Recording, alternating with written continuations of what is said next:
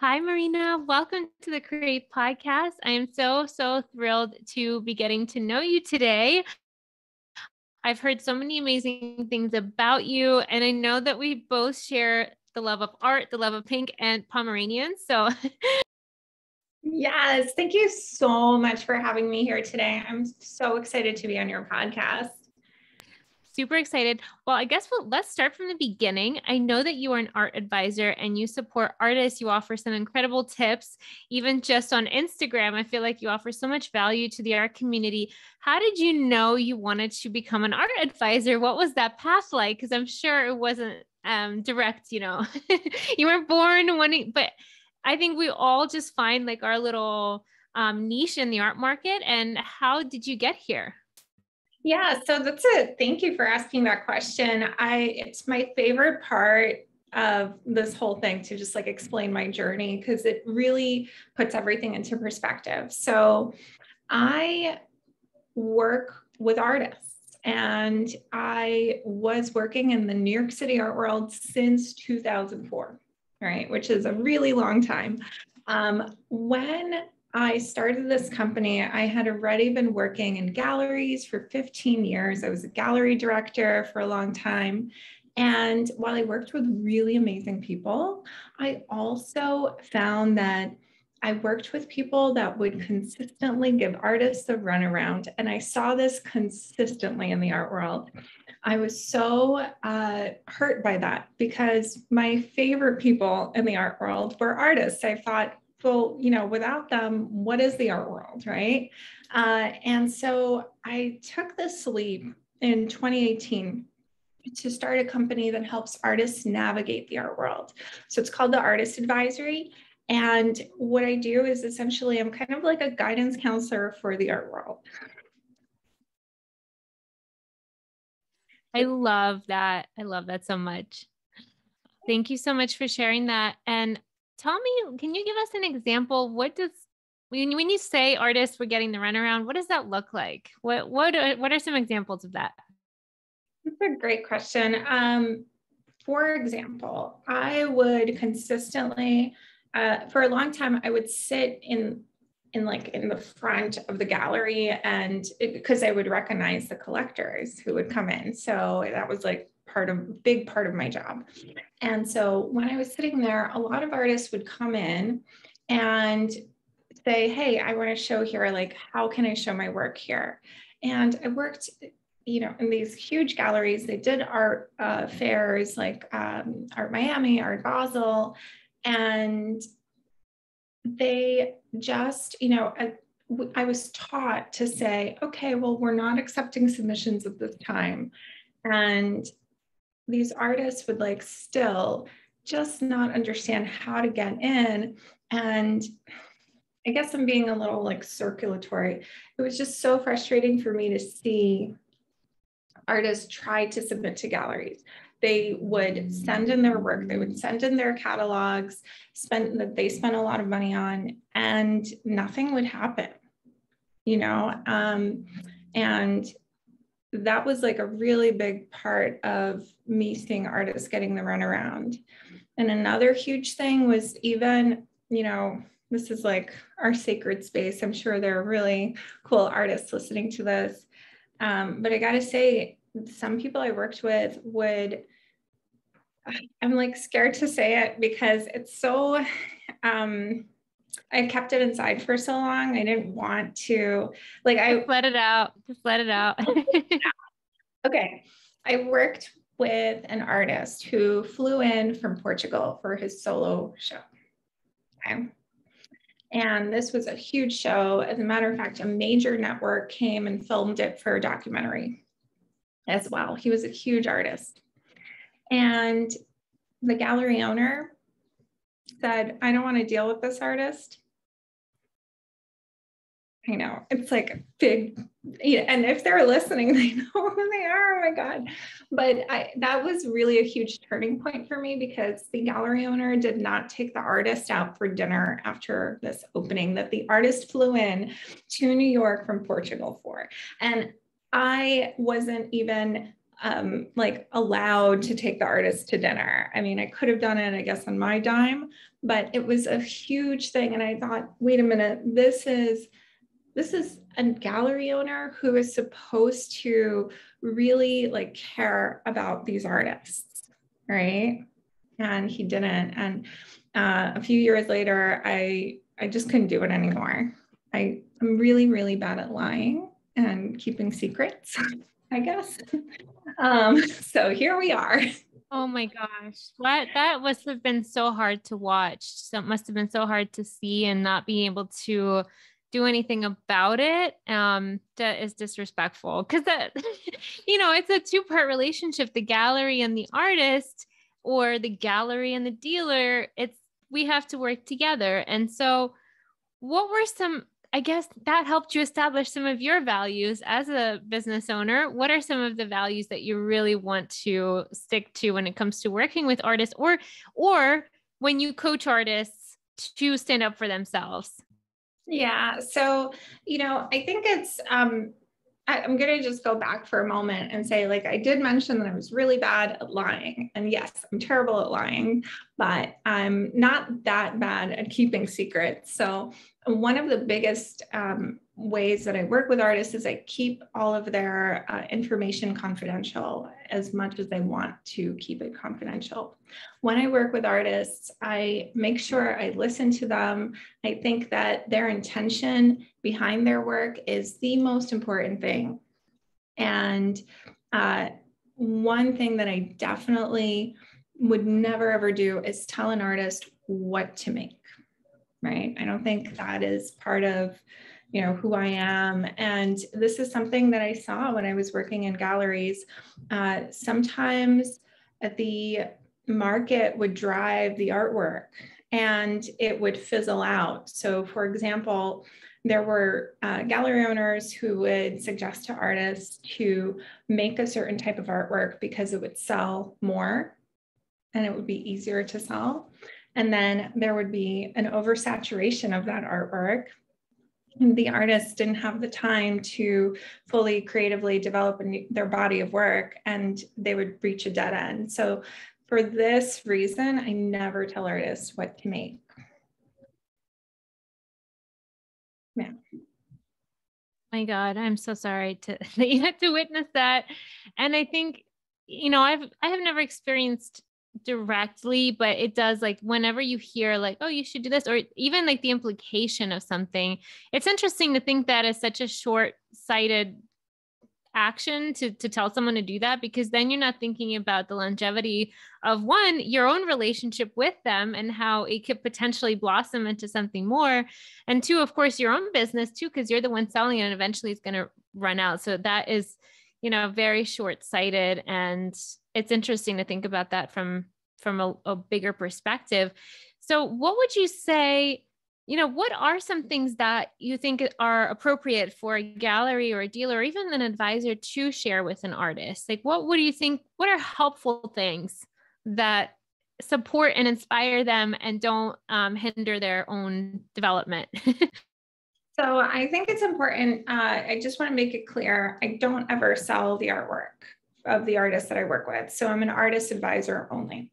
And I think that as an artist advisor, I know you are as well, right? I think it's super important for us to step into the role of seeing the work from a larger context and being able to organize the work as well, because an artist is so closely emotionally connected to the work that they make. So one of the biggest roles that I think, I step into is helping artists organize their work and present it properly so that they're fully understood online with a really good website, with their social media presence. And most importantly, I help them understand who to work with in the art world. Because while I've had these really weird experiences, right? Like while I've witnessed such weird interactions, kind of negative interactions with artists, I've also seen really amazing interactions between the gallery owners and artists, collectors and artists. And I fully believe that one of the biggest benefits to working with an artist advisor, and this is something that I'm really, really interested in doing, is guiding artists to not get into these situations with people who are not going to make them feel good. Yeah, that's really good advice. Yeah, because there's enough room for all types of art. So, and I have personally experienced the dark side of art advice, like art coaching on my end. One of probably the most traumatic things that I've ever gone through is having someone tell me what not to do, or tell me that what I'm passionate about is invalid. It can really scar you, and it could really harm your self-esteem and the way that you show up, because if you constantly have that voice in the back of your mind saying pink is not I have actually heard pink paintings don't sell or don't paint bedrooms. And it was funny because years after, I know, looking around, yeah, I know, like on this side it's all so funny. That side it's all pink, but also every single artwork in here has pink in it. I'm going to show you some. I have this beautiful work by Rachel Morrissey, pink. Okay. And then I know we're doing like it's sound only in some cases, but if you're watching the video, pink. These are by Margaret Jolly, right? And then there's beautiful. That is beautiful. And are all pink. And you know what? I think pink sells. What do you think? I think I buy a lot of pink to know that it definitely does. I mean, like, seriously.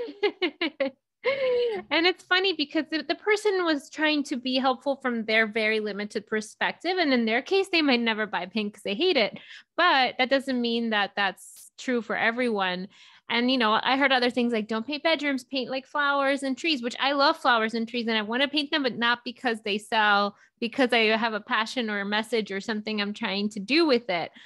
So it's very interesting hearing these stories. And so what would you say? I know you mentioned you help artists by strengthening their presentation, getting organized, having a strong website, social media. What would you say were the main tips that you find yourself sharing with artists that will help them elevate their image and show up more professionally? What would you say those things are? Yeah. So it's hard to kind of make this a very concise answer, but I'm going to do my best here because there are so many things that I work with artists on.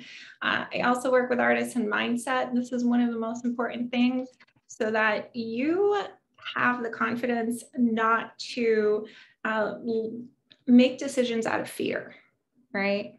And I think a lot of the time you can identify, whoever you're working with, if they are driving whatever they're doing out of fear or trying to make you make a decision based out of fear, you don't want to do that. But so that's a huge, huge tip. I would say never make decisions out of fear. But on the more kind of, I want to say like the super practical side of things, a lot of artists feel like they might be doing so many different things and they don't know how to present their work cohesively. And similarly, I hear from curators when they go onto artist websites or, their Instagrams, they might feel like they don't have direction of how to look at the work. Here's the way that I combat this, and I help artists understand exactly how to be understood. I think that you have an intention based on why you make the work, what sort of qualifies you to make the work based on your experience, based maybe on your identity. And also that would encompass all the different things that you do. So the big thing that I work with on artists is their intention, figuring out what it is that drives them to do the work so that they can authentically connect to an audience that truly understands and truly cares about their work. So huge tip, always think about what it is that drives you to make the work. And when somebody asks you what you do, right, as an artist, tell them why you do it first, because they're going to remember it so much more. They're going to connect to the story behind it.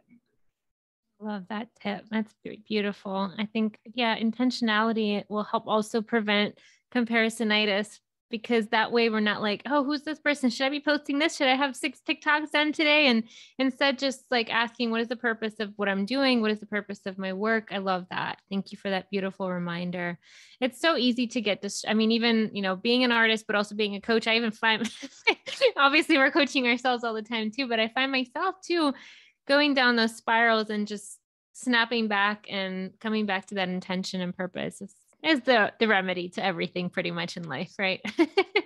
Totally. And, back to comparisonitis for a moment, what's funny is there's an Uber and there's a Lyft, right? And we don't think that, we would never think, oh, these like 2 companies, they're like really, one is not going to succeed without the other. And one of the biggest things about comparisonitis is it's rooted in this idea that there's not enough to go around, right? We know there is enough to go around. And as a matter of fact, if there is an artist who you feel aligned with, you should share their work in your stories. You should tag them. You should uplift them, because guess what? There's enough room on these collectors' walls for both of your work. And if the themes are aligned, if the work is aligned, why not? Right? Like, why not? Oh my gosh, so true. So true. It's so funny. One of my collectors I have a friend and she also paints interiors, but she's very different. Her name is Erica Sterling. And it's funny because one day I got a message from someone that said, oh my gosh, there's an artist that also paints interiors. Did you know that? And I was like, yes. And we showed together because there is enough room, and there's actually like a lot of room for a topic to be explored by many different people. So it was so funny because this person was very worried that I was going to get upset. I was like, girl, like we've already shown together. Like we share pictures. Like, I haven't actually chatted with her in a few years, but we used to like ask each other, where do you get your references from? And it was just such a funny thing. And it's so true. And some of my collectors have both of our work too. So it's such a good point. And then it always makes me like laugh / cringe when artists are like, she's copying me, and it's not even the same. So everyone, there's just so much space for all of our creations, as long as they're ethical and obviously not stolen. Yeah. And, I gotta say, was that pun intended? There's a lot of room for amazing. Oh, I'll edit this part out. Can you hear me? Yeah. And I gotta say, was that a pun? Because there is a lot of room for interiors. Now it is. I love that. I'm going to have to make that like my Instagram bio. I cannot resist a dad joke. You know what I mean? Like, I just, yeah. It's so cute. I love it. I love that. Oh, I'm going to use that one. Oh my gosh. Amazing. Well, Marina, what are you currently working on? What's lighting you up at this moment of your life? I know you were just traveling. I was jealous. I was seeing your photos. I was like, I cannot wait to get out again. What have you been up to? Oh my gosh, that was so much fun. I went down to Miami for a few days to participate in the Super Fine Art Fair. They invited me to do a comfort corner for artists. So I spoke to the artists, and the fair unfortunately did have to end a little bit early because of the weather, but it was successful nonetheless. Right now, I am working on developing even further, and I'm working on enrolling the 10th round of my signature online group program for artists of all levels on how to navigate the art world. It's called the Artist Academy, and it's just something I'm so excited to present for the 10th time in a row. So cool. That's amazing. Congratulations. It's always awesome to launch our courses. It's like the best thing. Like, well, the best part is like welcoming everyone in and seeing all those beautiful new faces. So that's amazing. And where can people learn? Is there a website? I'll include it in the show notes. Oh, thank you so much. So the website is theartistadvisory.com/May 2022. So learn about it there. Yay. Yeah. And this episode will come out. When is the deadline to enroll?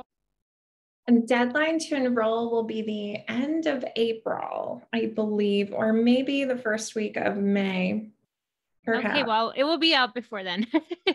So people can still join in when they're listening to this episode. That's amazing. And what is I know you share so much wisdom on your Instagram. How can people follow you on there? Can you share that with us as well? Sure. Yeah. So on Instagram, you can find me at the_artist_advisory. Amazing. Well, thank you so much for sharing this beautiful encouragement and wisdom. You have such beautiful energy. And I'm just excited to keep connecting with you and learning more about you. And I think art coaches, art advisors must unite and stay Yeah. together. And artists too, of course, we're all Yeah. artists. Everything's an art. Also, I have to congratulate you on your certification through for NLP, right? Yes, yes. Thank you. On Yes Supply. It was amazing. It was such a commitment. I haven't been in school in a while, and like having a night class was like a new thing. I was like, how did I do this before? But I did it. And I was so it's such a powerful tool to use with our clients. Yes, I often use EFT tapping with my clients. It is such a huge help. It's helped me so much as well. So Amazing. Yeah, me too. When I used to work at Macy's and I would get anxiety before my shift, I would just, I would tap and I didn't know what I was doing. But I found Brad Yates on YouTube and it like the only thing that ever helped me other than taking like a shot, which I don't do, I don't drink anymore. It was the only powerful thing. So everyone who has anxiety or any kind of emotional things coming up, EFT tapping is the best thing ever. So best good. thing ever, totally. Well, thank you so much, Marino. It's such a pleasure having you on the show, and I'm so excited to see what you create next. Thank you so much, Ekaterina. Love it. Thank you.